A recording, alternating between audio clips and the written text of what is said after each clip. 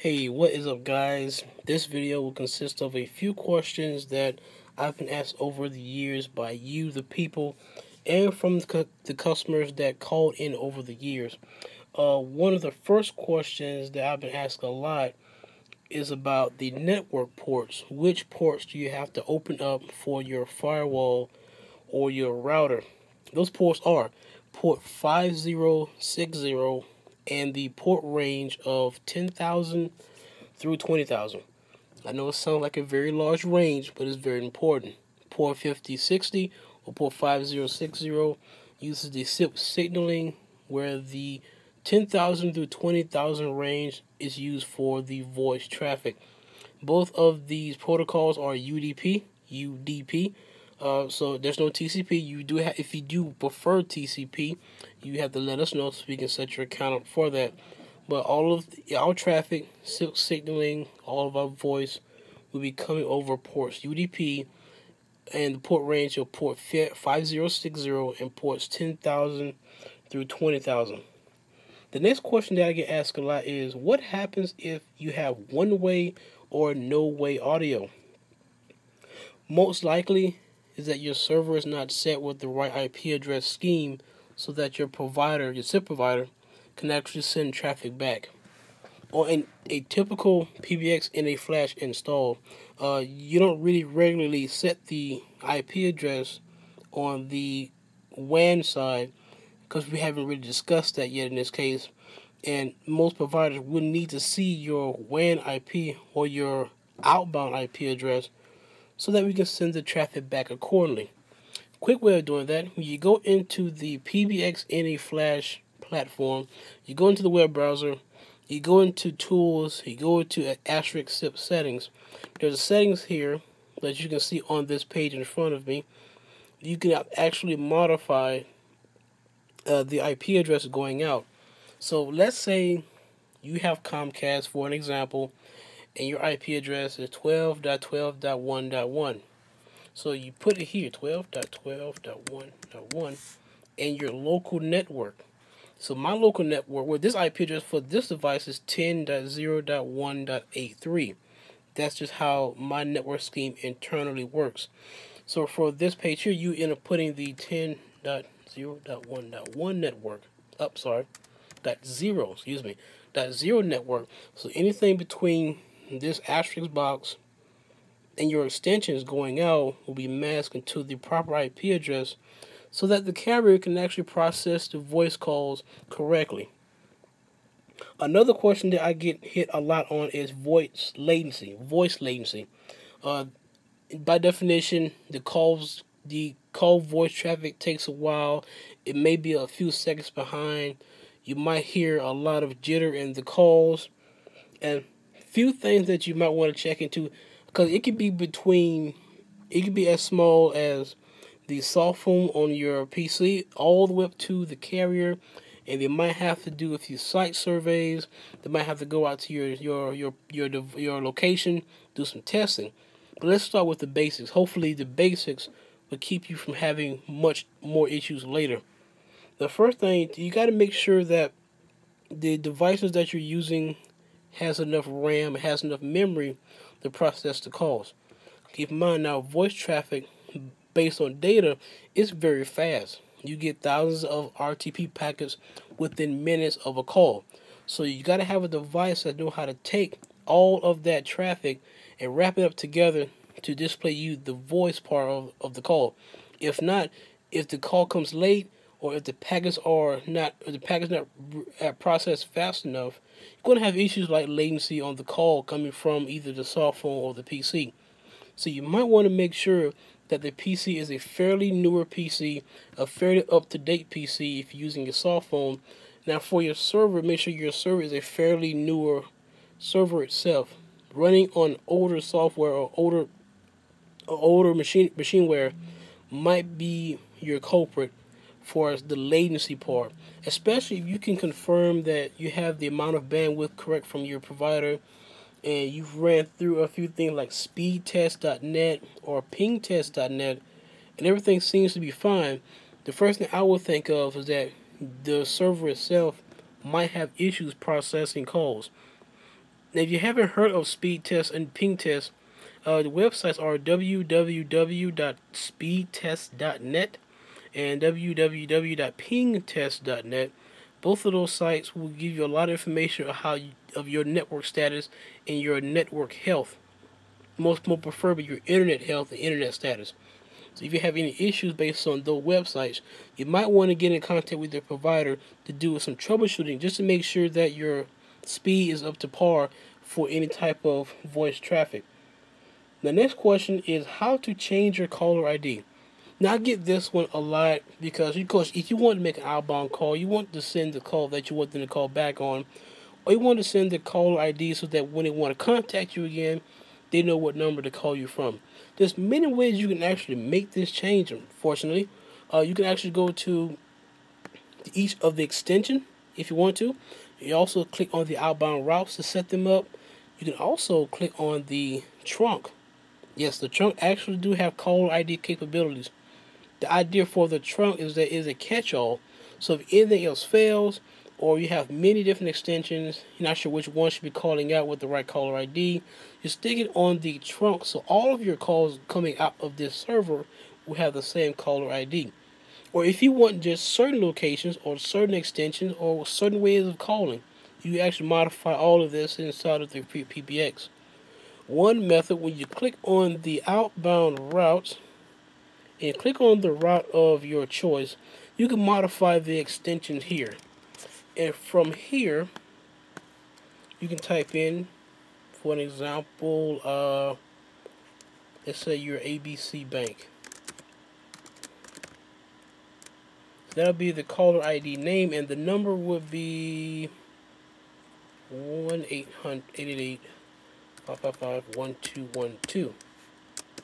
Now, inside of the caller ID name, you have to put the quotations, and with the number, you put greater than and less than.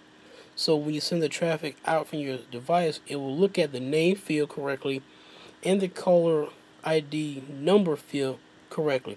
Now this little toggle on the side here says override extensions. The reason why that is checked because you can actually send caller ID on the extensions themselves, which is the same setup here. So each extension can have their own way of calling out with their caller ID. That could be a little dangerous in some cases, but if you do trust your employees at your company and you want them to display the proper name going out, you can do that on the extensions. Now, also you can do the exact same thing here, this exact same role under the trunks. And of course, the outbound routes will take precedence over the trunk. But let's say you did not have any caller ID here.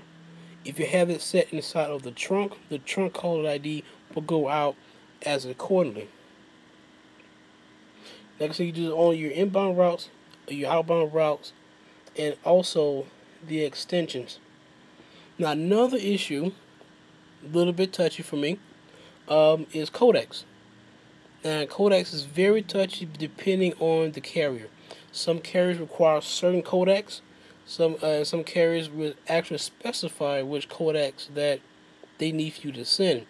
But you have to be mindful that if you do not send the codec as they require, you're liable to have many issues getting calls out from your device. So I would definitely take note, whatever the provider tells you which codec that they want you to send, be sure to send that codec at all times. If not, you're liable to not have some of your calls to not go through. Two ways, actually 3 ways you can do this, but I'm going to show you 2 major ways. That's inside the actual trunk. Let's say you go to your provider and they say, well, we require you to send G729 calls. Let's say you do have the paid license for G729. In case you did not know, G729 is a codec compression that you pay royalty fees, roughly $10 per line, so that you can use the compression codec. It might seem a little pricey, but you have to be mindful. In theory, a typical ALAW or PCMU call, a typical telephone call, will be roughly 63 kilobits per second, whereas a G729 call is 8, only a fraction of that. So you can have many more calls based on the amount of bandwidth that you have without upgrading your bandwidth. So, and also is a one-time charge. So over the long run, it's very valuable, and I think it's worth buying. But let's say the carrier wants you to send only G729. Only. No other codec negotiating, just G729. Quick way. The command is disallow equals all, and allow G729. Now what that string does is say disallow everything else. Do not allow nothing else, but only allow G729. And you have to do this in this order. If you flip this order in any way, it will do the opposite. It will say allow G729, then say don't allow anything. So therefore you would not have any codecs. Therefore the call will just sit there. So definitely put that in this order. Put this in your ingoing and outgoing settings. It depends on what you use for your incoming and outgoing provider. One more place you need to make this change is that to make sure that the entire box can at least allow G729 into the server. This is at the Asterisk SIP settings module. In this module, this is the same module that we just modified the IP address in. In this module, they have many codecs here that you can automatically allow. In this case, G729 is not allowed on this codec, so we're going to click yes on that. That's very important because if you do want the call to at least get into your server, and you want certain devices to send out G729 or certain devices to send out different codecs, you have to enable these codecs first until then citywide, the server-wide settings first, so all the calls will come in. Now, one last question for today will be faxing. This is another touchy subject for me because I've actually been able to see how faxing got evolved over the years. Because a few years ago, faxing via VoIP was not reliable, in my opinion, was not very reliable. And over the years, it made it more and more reliable to use. Even people with their business riding on making fax calls, they're using those now. But you're going to have to do two things in this box to allow faxing. You can allow a fax machine to process the fax calls, which that would be ideal. They just send the call in, you set the route to the extension. The extension will go to like an ATA device to the fax machine. When they call the number, here's the fax, you're all good. But let's say you want the server itself to actually do something with the fax. Let's say you want the fax to come in cleaner. It will rewrite the packets. It will clean up the packets a little bit and reset into the fax machine. Or if you don't have a fax machine, you can tell the box to send. You tell the server to actually send the fax to an email. Yes, folks, you can actually tell the Asterisk server to send a fax to email, which is a fax to email module for that. Now, for that, you will have to download the fax configuration module inside the module admin here. And it should be this line here. Now, they might have updated a few of these. There might be a few more fax to email modules that you might have to look into. But be sure to click on the repositories here. Be sure to click on the basic, extend, unsupported, and commercial. You might not want to see the unsupported ones. But if you're an advanced user, you want a few more modules that you think you might be very useful for you, click on the unsupported option as well. Commercial. There are a few modules in there that are paid, but be sure to click that module and look at the new list there to see if anything that you're interested in, you can download that or purchase it from their website. Now, once you got the fax module installed, you can actually configure the fax module so that when the fax come in, it can go to any email address that you want, any fully qualified email address in this case. You can also tell it to send it to any other destination, or you tell it to hold the fax. Now keep that in mind. Once you enable this, you got to tell the server to not just pass the fax on to the next extension. You want it to actually handle the fax alone. You go back to the Asterisk SIP settings tab and tick this option right here. T38 pass-through equals yes or no. If you set it to yes, once it gets the fax call, it will send it directly to the fax phone number or fax extension that you might have set up without really detecting it or looking into the actual fax tones. So it's going to be completely ignorant of the fax tones and will not modify at all. Clicking on no means they will take the fax tones, listen to them, and process the fax as the server hears it. So it will not actually go to the fax machine. It will go to the server, and the server will process the calls for you. Now, of course, there's one more option. It really depends on the carrier over this option, but setting inbound caller ID name. Unfortunately, this is an option that's based on your carrier. Some carriers will send caller ID name on the calls, and some of them will not. You would definitely have to get with your provider just to make sure can they do caller ID name for inbound. And if they do, they will automatically send this to you. There's also a little bit of a workaround. It's not very promising, but it does work in some cases. You go out to the module admin. You'll see it might have it already enabled here. There it is. On the newer builds of FreePBX, they automatically enable caller ID superfecta.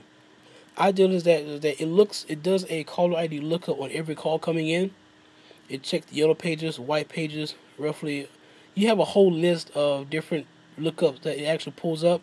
So one day when you're bored or you really want to look into this feature, there's a module in here that's called Caller ID Superfecta. Look through that module. You might find some interesting facts in there. Now to enable that, very quickly, very simple. When you go to any inbound caller ID routing that you might already have set up, you're going to turn it on here. Caller ID lookup source. Source will be caller ID superfecta. Now you can do many different sources via the Asterisk phone book or another standalone database that you might have installed. It depends up to your discretion in this case, but we're setting this to caller ID superfecta, so when the call comes in, it will automatically look for the number on certain databases. It will display the name and number that what it sees onto the inbound call, so you have caller ID. Now, these databases does not update very well, so it might be a little old, might be incorrect. So I would definitely prefer you working with your provider to see can actually process inbound caller ID name, so all the calls that come in will have a name. Okay, guys, that was it for this video here. We do have a few more. We do have a few more questions and answer videos coming up. This was just a quick one for you, just to get some of the generic issues out of the way. So you want to set up the call, and let's say you set up the PBX tonight, and you run into these little issues. Hopefully, this video will get you through that day until you find more issues or you find more questions that you want us to review. Of course, guys, take this video and look through the video, save it if you want to, keep it in your history, because this video can be very valuable for you to fix little small issues. Be sure to like and subscribe to our videos. Be sure to ask us any questions inside of the comments. Be sure to look through our description boxes, because there will be a few goodies there, especially with a lot of links and a few notes that I might have put down in the video. I think we will have them inside the description box as well. Okay, guys, this was it for my video. Hope you guys have a good night.